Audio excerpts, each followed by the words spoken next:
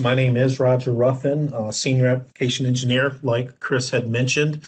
And yeah, we're going to take a look at SOLIDWORKS Inspection, how it will save you time and money. Not if, but how. It's very simple and easy. But before that, a little bit about myself. Been with Computer-Aided Technologies for 8 years, it'll be 8 years in June. Over 20 years experience in SOLIDWORKS, mostly training, virtually more so than anything now. Started back in '98. I got a few certificates and so forth. One thing people don't know about me is I had 5 years experience in sales or 5 years in sales. And as you can see, huge Packer fan out of Brookfield, Wisconsin, born and raised here. I'm a cheesehead, bleed green and gold. You cut me open, a couple G's might fall out. You can see a couple pictures on the left. My wife and I had attended I think that was the Denver Broncos game a couple years back. And that is our grandson right there, Mr. Nico. He actually lives in Denver. My wife and I are going to be driving out there tomorrow for a week's vacation, so I get to see that little booger. And the two slides on the right, that's me. I'm post and pre currently with this the Rona thing going on. So got a little bit of a different look, okay? But enough about me. Let's go ahead and dive in and, talk about SOLIDWORKS Inspection. What is SOLIDWORKS Inspection? It is a phenomenal software that it's going to streamline and automate those balloon inspection drawings as well as the inspection reports, that first article inspection. What does that mean? Well, what it means with this is you purchase it. SOLIDWORKS is going to give you some templates that you can utilize, okay? Those templates can be customized to your process, to how it looks currently at your facility. So very flexible there. From there, once you set the templates up, you're going to build the characteristics. You're going to grab that dimension, that GD&T, any notes, finish, welds.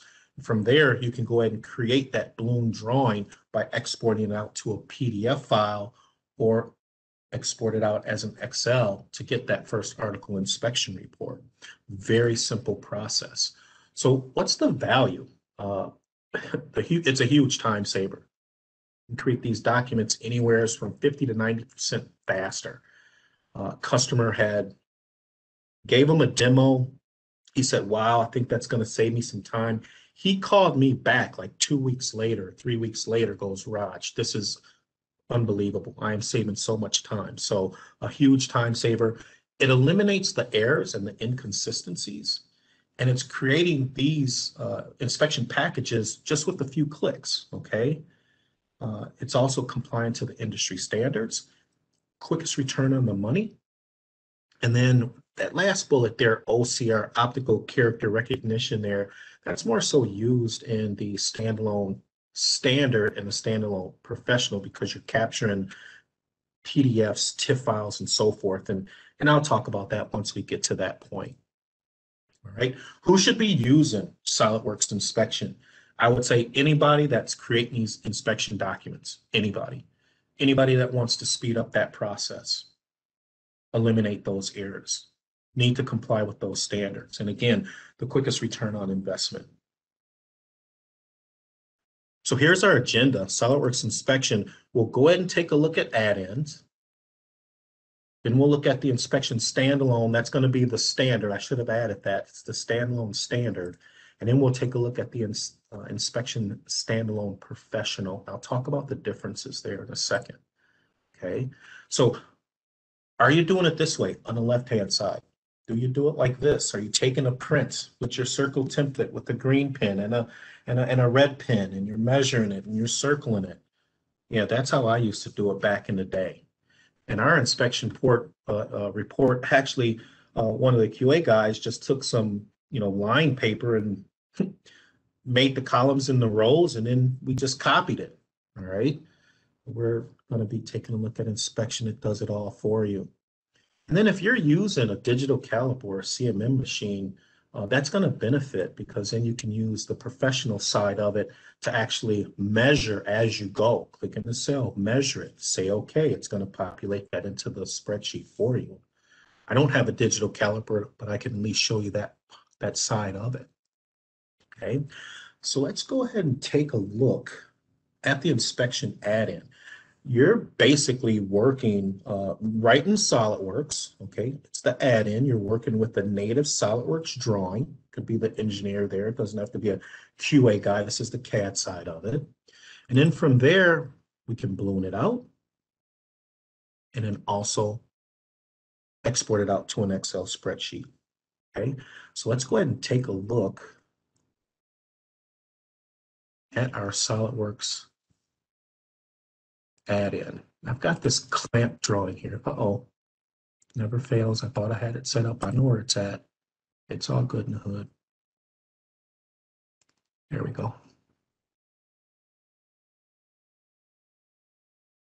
And what we're going to want to do is actually turn on your add-in. I've already got it turned on. Just go to the add-ins button and turn on the inspection add-in. Now we can go ahead and use our inspection, SolidWorks inspection tab and just create a new project. I'm just going to use the default template. Again, SolidWorks gives you some templates that you can go in and customize and so forth. All right. And from here, we're going to enter our information, which would be the part name. And as long as you guys are using your custom properties, you can access that by just simply clicking on the part name. You can gather information from the drawing, from the model itself, or from specific configurations. I'll grab it from the model and just click on description and say okay, and it populates right there for us. Same thing with the part number. I'm sorry, yeah, the part number. But now say you didn't have those custom properties in there. Hey man, you can easily come in here and type in those values as well. I was saying, I could put in the clamp right. I think you guys get the gist. Might have forgot my I, but I think you get the gist. Which vendors? You can have a list of vendors. That job number, okay? Down towards the bottom here, the characteristic information. Where are you going to start from? Number one. How do you want to sort it? Clockwise. And it does its best to keep it clockwise. The classification, is it an incidental or a major or critical dimension? Okay, do you want to extract it automatic? You could do it manually if you want. I'm going to let SolidWorks do it for me. And then the sampling size, level 2, we can have it as normal, look at AQL, and then we can hit the next button here. And this is where we get into our extraction. What do we want to extract? In this case here, I do want to extract the dimensions, include them, any basic or reference or features. And you can simply turn them on or off if you don't want it, or again, create another custom template, okay? Here's the notes. I want to bring those notes over. Any extra criteria that you have in there, symbols or whatnot that you guys might have at your end that's not in the default list, you can add them. Bring in the GD&T, the whole call out, the whole table, welds, finishes, like I was saying before. And we're just going next. And then from there, we're gonna, let me scroll up a little bit here. You have the type, which one do you want to use? Precision, that's what I'm going to go ahead and use, but you could use the range. Make sure we've got our proper units selected. Down here is the template, or I'm sorry, the tolerances that are being used. You can customize this if you want, on the fly. Okay, I'm just typing in a 0 here. If I wanted to change that two-place decimal, I could, 0.003 or 4, I could do it here if I wanted to. And it's as simple as clicking the green check mark and let SolidWorks do its thing. It is that simple. If we had multiple sheets, sheet 2, sheet 3, sheet 4, it would all include it, and we can go to those sheets and see those balloons and so forth. All right, if we take a look at the notes down here, if you wanted to actually group that or ungroup it, I'm just selecting all of the ones, and for the grouping, I'm saying, let's ungroup it. If you want it to be individual like that, okay? And then do a little bit of cleanup. In this case here, I like grouping with the shared number. And as I'm as I'm doing so with the 1, 2, 3 up to 6, just for the notes, that is also modifying. Sorry about the mouse happy going on here, scrolling. But that will update that project as well, those balloons. Okay. So if I click on this balloon number 2, you can see it's highlighted here. I can say I don't want that selected, or I don't want that to be the part of the first article inspection. Okay, it's easy enough. Just check that tick box, or you can go ahead and bring it back. And again, SolidWorks is going to reorder those balloons for you. Tolerances were brought in. You can see the sheet. If we had multiple sheets, it will talk to us and let us know. If you wanted this to be a critical condition, or I mean a key characteristics, you can go ahead and use that. Okay. Up here at the top, you've got your, edit the inspection, create a new template, add some more balloons if you, did it manually and so forth. Update the project, launch the editor. You've got a lot of options up here that can help you create this project or create a template and so forth. You've got your inspection methods, your your operations, any vendors that you might want it to bring in to put in that list. Then the cool part about it is it's easy enough of just creating a PDF file and just saying, yeah, save that bad boy. And I think I might, oh, it's not letting me open it up because of the, yeah. It's a balloon drawing. Let that sucker go. See if I can get it over here. Pop it up for you guys. Just launch that bad boy. There we go. There's your balloon drawing. Okay. From there, we can actually come in here and export this out to an Excel spreadsheet. And I'm just going to use this one here and export it. I think that's the one I wanted. We'll just save it as that.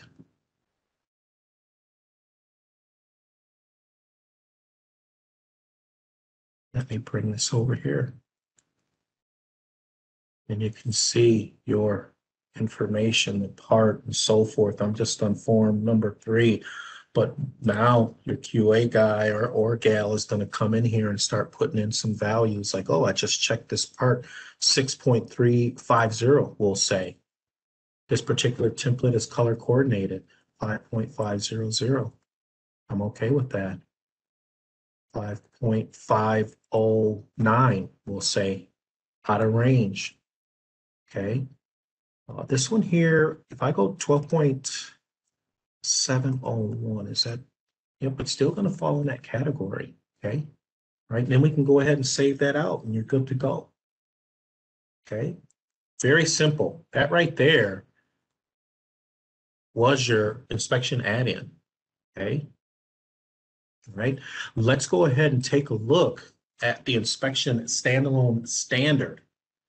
And this is for CAD or non-CAD users. So you can actually have a machine out in the QA department and load in the standalone here, the standalone standard, say that fast 3 times, and you can go ahead and open up a PDF, a TIFF file, a DWG, DXF, Creo.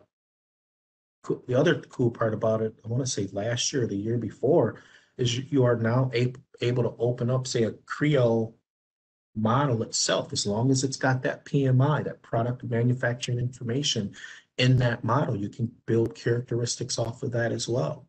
Okay. So let's go ahead and take a look. And all I'm going to do here is I'm just going to start a new project. Okay, and I'm going to navigate. Yep, I'm going to choose that template there, say OK. I'll navigate to my standalone standard and open up this PDF file. Okay, and what we're going to be doing here is we're actually going to be selecting the dimensions that we want. Okay, so we have to do grab it with like a box selection, if you will. And let me start by grabbing the part name. okay? And we can click on this little lightning bolt, and then we can go ahead and just grab the name itself. Okay, and it's going to go ahead and populate the part name. Okay, for the part number, we're basically doing the same thing. It's just doing a box selection there. Okay, right. You can also, the same way in the add-in, you can actually type the value in there if you want to. Okay, all right. For the material itself, I should zoom in a little bit closer. I'll just go ahead and do my plus sign a little bit. And we're just going to grab or do a box selection around that material. Okay, it's that simple. You can go ahead and type in, you know, a PO number or an FAI number and so forth. We can say okay to that, and now we can come in here and start extracting our notes and our dimensions and so forth, right? And if I were to, let me zoom in a skosh here. What I'm going to do is I'm going to come over to my Documents tab, and I'm going to start extracting notes. And again, it's just this box selection, just like that there. Pretty simple. You're like, whoa, whoa, whoa, Roger, that balloon is huge. No worries, man. That is actually the template size that's being used. The cool part about it is that we could customize or come back and change them. You see, I just selected those three, come to my balloon and say, I don't want the size to be 12. I want it to be, we'll say 7. Okay, right? The other thing is that if you wanted to override it, come to your Home tab, let's go to Options, click on Balloon, and then we can override that from there, okay? And we can get into General and, you know, the user interface, and here's the template, and we'll, you know, display and export. Change this to, what did I say, 7 or 8? Click Apply. Okay, so there's our notes. Let's go ahead and take a look at some dimensions, all right? And I'm going to go ahead and let me show you this here, okay?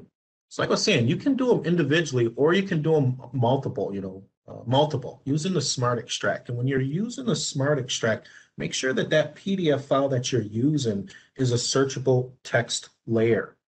Okay, if you open up a PDF and you see that your Smart Extract is grayed out, that means that there is no searchable text layer in that PDF file. Okay, all right. And then you'd have to go ahead and do it manually. Okay, so if you click on it, multiple characteristics, I'm just gonna, yep, and it's SolidWorks is talking to us. It's saying, hey, do you want to go take a look at the settings? I'm gonna say no. I'm just gonna do a box selection over these 2 dimensions. And it's gonna go ahead and just build the characteristics down here. 4, there's 80 with its tolerance plus or minus. Again, that tolerance is coming from the template that we used. We've got our 5. We can come in here and extract dimensions like so. And sometimes SolidWorks will be like, wait a minute, hold on a second, brother. That's not, you know, it's like it didn't see it correctly, I'll say. But you can come in here and recapture and just box select this area here. Let's see what's happening. We'll put in our tolerance. How you like me now? There we go. Now we're cooking. Okay. We've got a dimension here. I can go ahead and grab this 12. It didn't like it. That's okay. I'll go ahead and rotate it and then recapture it again. No worries. It's all good in the hood. How you like me now? Or you can type in this area as well. Where's another one? Like this reference dimension. I'll just bring in one more. Here's 6. That looks good. And I'm okay. And we can go ahead, you know, and I can add the GD&T. All right. Let me do so on that GD&T. This one is actually pretty cool because you can actually build the GD&T. I do something like that there. It's going to add that characteristic. What you can do is you can come in here and just start building true position, diameter, what is it, 0.1. And then we're going to use our datums here. That's going to be our A, that's going to be our B. And you can see, did it take it? There it goes. You can see down in our characteristics here, our table manager, now that's going to be part of our Excel spreadsheet. Okay. All right. And then we're doing the same thing. And let me just mention real quick before I go on to the next one. If this is Rev, what do we say? This was Rev A2 or whatnot. And now you've got a Rev A3. You can use the compare. And you can compare the two revs. And then you can also use your replace drawing to go and replace the Rev A with the Rev B or A3 or 2 and so forth. I think you get the gist. And the same thing, we can come back and export that to a PDF or an Excel spreadsheet. I think I use the Expert here. And that's cool. Just to show you. Bring this bad boy over here. And that was just a simple one. I just grabbed a few of the dimensions. I think you guys get the gist. You know, there again, if I had multiple pages, again, you know, once we select those, SolidWorks is going to let us know, hey, or it's going to spit out and let us know, hey, that was on page 2 and so forth. And now we can come in here and just start adding our values, if you will. Yeah, this particular template doesn't have that color coordinator or there that's going to show you the red, green, and so forth. There is one in there. I just grabbed the wrong one. Let me close that out. Won't save it. So that right there is the standalone standard. Okay, right? Now the standalone professional is,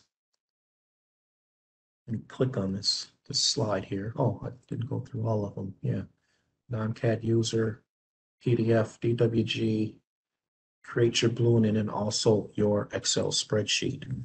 But now the inspection professional is very cool because you can actually open up a project. It's probably already ballooned. And now your QA person wants to go ahead and put those values in there. There's a couple different ways you can do it.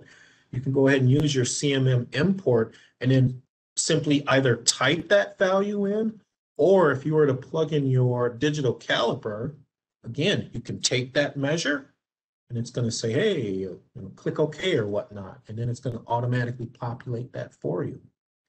The other thing that you can do with the professional is bring in existing data. It's a text file or it needs to be a text file. So if you created an inspection document that was a text file, yeah, bring that bad boy in and it's going to go ahead and put that in the column and it's going to compare to this sheet that we're using, this Excel spreadsheet, right? So let me go take a look at this bad boy. Am I right there? Yep, I'm going to do this. The first one, did it grab that top motor bracket? Is it going to, I'm going to say no to this. Alrighty, so you can see it's already ballooned and so forth. And I actually turned on my CMM data import real quick. You got to turn it on if it's not. And you're basically just going to come to your general. I went to my options. I did that a little fast. Sorry about that. From my home tab, I went to my options and I'm going to turn on measure input and CMM data import. Okay. Now we can get to the CMM, right?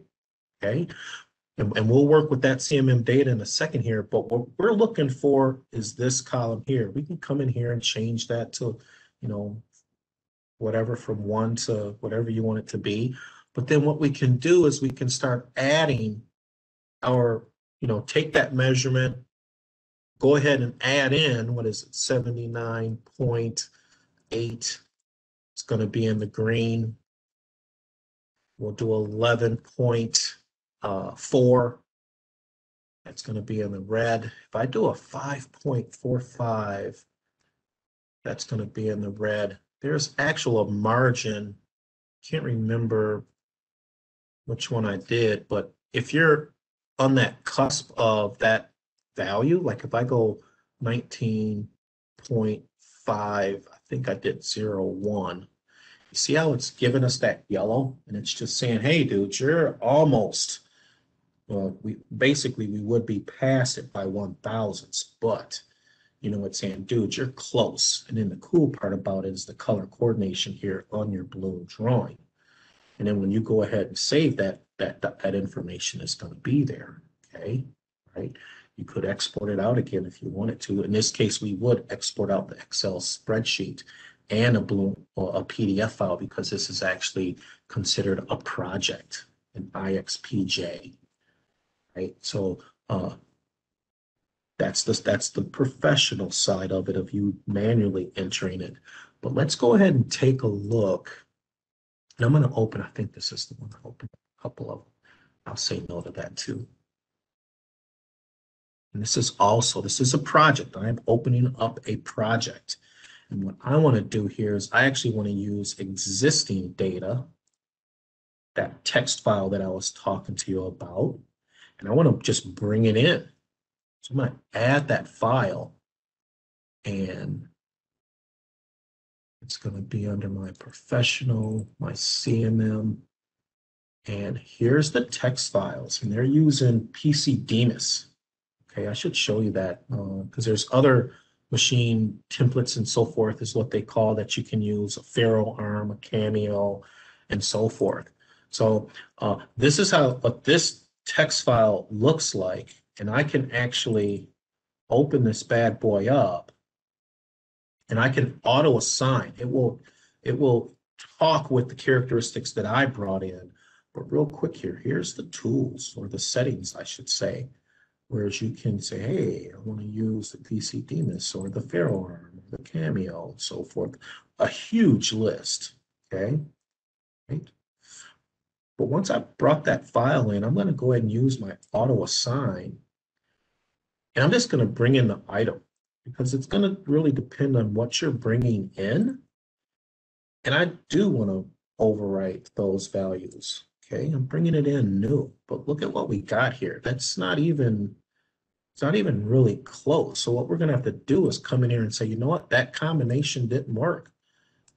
Or that combination was just the item. Let me bring in the type and the nominal and the plus or minus, and let me hit the green check mark here.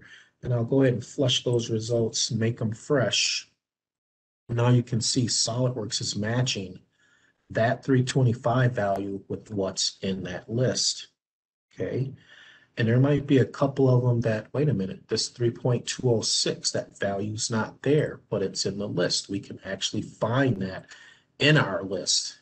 There's our 3.206.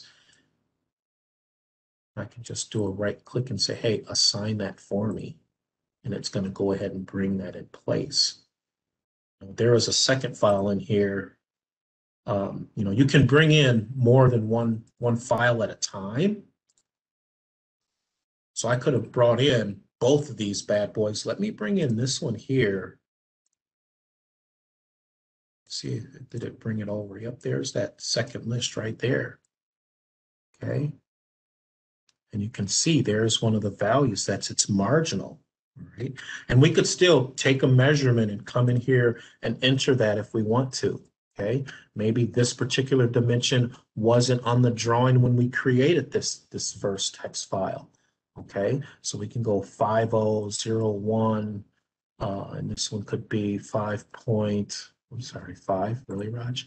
3, really, 53? We're really going to be in trouble. 3.5, I'll just say 05.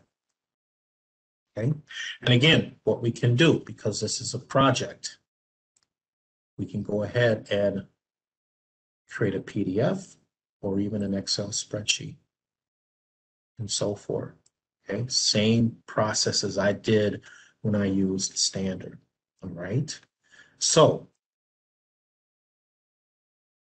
with that being said, SOLIDWORKS Inspection just gave you a nice brief rundown of add-in, inspection standalone, the standard, and also the professional, the standalone professional. And the benefits, you know, it's going to reduce those errors. Okay, it's very easy to use. It's quick. It's going to save you so much time and money. And the cool part about it is very flexible, whereas you can customize those templates, like I was saying earlier, to your process. How your templates look now, your first article inspection looks now, customize it, utilizing SolidWorks Inspection. And then you're on your way. You're going to be rocking and rolling. Okay. And then import that CMM data if need be. And with that, I just want to thank you guys for taking time out of your busy schedule to sit down with us so that we can share with you SolidWorks Inspection and how you guys can save some time and money and be more efficient.